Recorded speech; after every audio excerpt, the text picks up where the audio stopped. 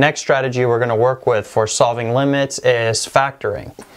Now, I'm going to explain the strategy by just getting right into the example. So let's take this first example. The limit as x approaches -3 of the function x squared minus 4x minus 21 all over x plus 3.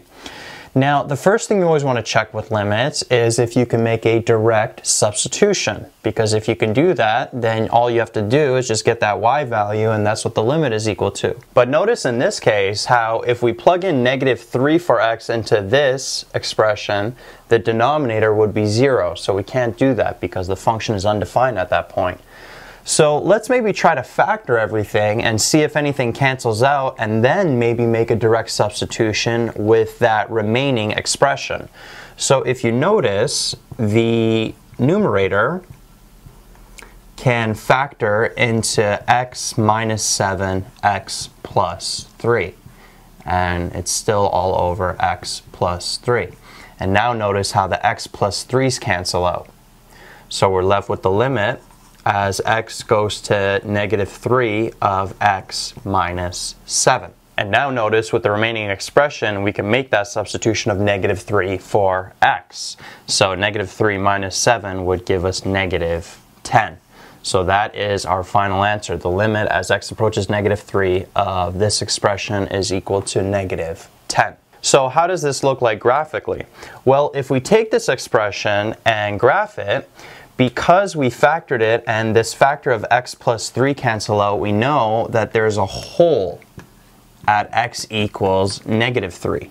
And it's just a line x minus 7. So that's this line here, but at this x value of -3, there's this hole there. But the y value of this hole is -10. Because if we plug in -3 as we did here, we get that value of -10. So the limit of this function here, which is this here, graphed, if we approach that x value of -3 from both sides, we're approaching that y value of -10, even though the function is undefined at that x value of -3. There's a hole there.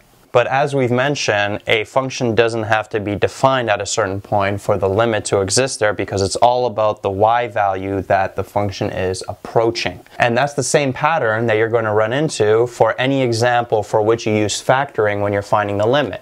When you factor expressions and you cancel out terms, basically at that term what's going to happen is whatever the function looks like, there's going to be a hole at that x value that you canceled out. So the function is not going to be defined at that point, but it's going to approach a certain y value. And to get that y value, you can just plug that x value into that remaining expression.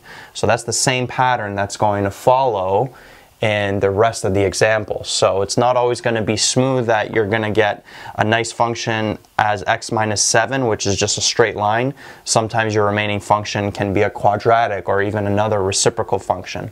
But the point is, no matter what the function is, at that x value, it's going to be a hole. So it's going to approach a certain y value, and the way to get that y value, just plug it into that remaining expression. Moving on to the second example, we have the limit as x approaches 2 of the function x cubed minus 8 all over x squared minus 4. First thing you always check with limits, can you make a direct substitution? And if we substitute 2 for the x values, we'll get the limit in indeterminate form. So we'll have 0 at the top and 0 at the bottom, and we can't be dividing by a 0. So there's another strategy that we have to undertake in order to get this limit. But if you notice, we can factor both the numerator and the denominator. The numerator is a difference of cubes, so that would factor into x minus 2 and then x squared plus 2x plus 4.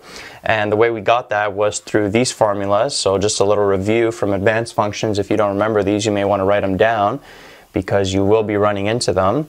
So this is the difference of cubes formula, and this is the sum of cubes formula. So for the x cubed minus 8, we applied the difference of cubes formula. And then the denominator is just a difference of squares, so x minus 2, x plus 2. Then notice how those x minus 2 factors cancel out, and we're left with this equivalent expression. And now notice how we can make a direct substitution for 2. So if we substitute 2 for x, we would have 2 squared plus 2 times 2 plus 4, which would give us 12 in the numerator. And then 2 plus 2 is 4 in the denominator. 12 divided by 4 would give us a final answer of 3. So the limit of this expression here is equal to 3. Now going into a little bit more detail of what it means when we canceled out that term x minus 2, it basically means that there's a hole at an x value of 2 for this function. And we can graph this function by just graphing this simplified function that we got here and putting a hole at x equals 2. Now, just by looking at this, I don't know fully how this graph is going to look like. I know there's going to be a vertical asymptote at -2, and there's also going to be an oblique asymptote because the degree of the numerator is greater than the denominator by 1. But that's not what this unit is about. We already did that when we graphed rational functions and advanced functions. But what I do know is that no matter how this graph looks like, at an x value of 2, there's going to be a hole for this function. So at this x value of 2, the function is undefined because there's a hole, but as we approach that x value of 2, the y value of this hole is going to be 3.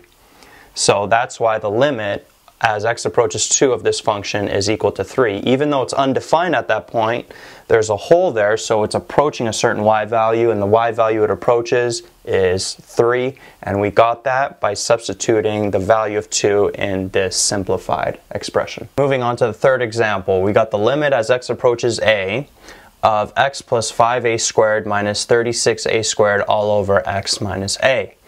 Now this is sort of a weird limit that we're dealing with because we're dealing with two variables now, but let's try to work it anyway. So first thing you always check, direct substitution. Can we sub in a for x? Well, if we sub in a for x, notice how the denominator is going to be 0 because we'll have a minus a. So we can't do that, so let's maybe try to factor it. Now, looking at this, your first reaction might be to perhaps FOIL this bracket, simplify it, and then see if we can factor the numerator. And that would be correct. That's one way to do it. But if you notice, this also resembles a difference of squares. And we know that a difference of squares resembles this general format here. A squared minus b squared equals a minus b times a plus b. So notice how this first term here is like your a squared, and then this whole term here is like your b squared. So what we have to do to factor it is we have to take the square root of that a squared and b squared to get our values for a and b just by themselves. So if we do that, the square root of x plus 5a squared is just x plus 5a, and the square root of 36a squared is just 6a.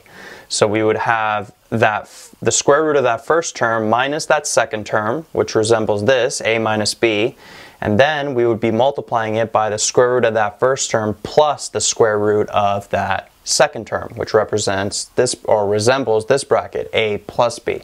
And then notice how we can simplify that first bracket. We could take the 5a and subtract the 6a, and we would just get minus a. So that first bracket simplifies to x minus a.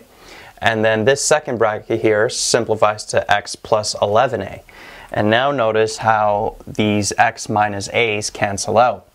So we're just left with the limit as x goes to a of x plus 11a.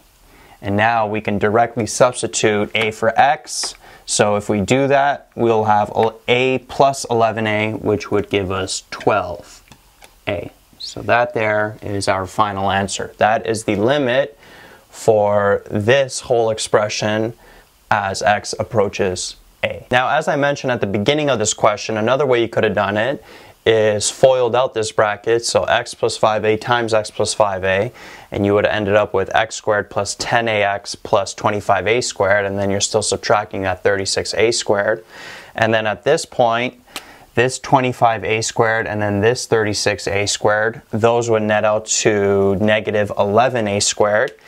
So you'd have x squared plus 10ax minus 11a squared, and then that would factor into this, and then the x minus a's will cancel out and you would get the same answer. Either way works. I would think that this is a more proper way. This is probably the way your teacher would want to see it. But in the end, if you end up getting the same answer, I guess it's all good. So this one is probably one of the tougher factoring type of limits that you'll get, but it's very possible that you might get a limit with multiple variables in the expression. So make sure you do a couple of examples where you're comfortable doing that. There should be a couple in your book.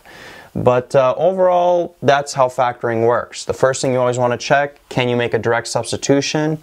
If you can't, because the denominator is equal to 0, what you want to do is factor everything if possible, see if stuff cancels out, and then sub in that x value for your simplified expression. Yo, what's up guys? Thanks for checking out my channel. Hopefully you got some value from the video you just watched. If you did get some value, big favor to ask you, please like this video and subscribe to the channel. Any questions, any recommendations on things you'd like to see, please leave it in the comments section. Also check out the description box below for links to material and content related to the video you just watched. Peace out.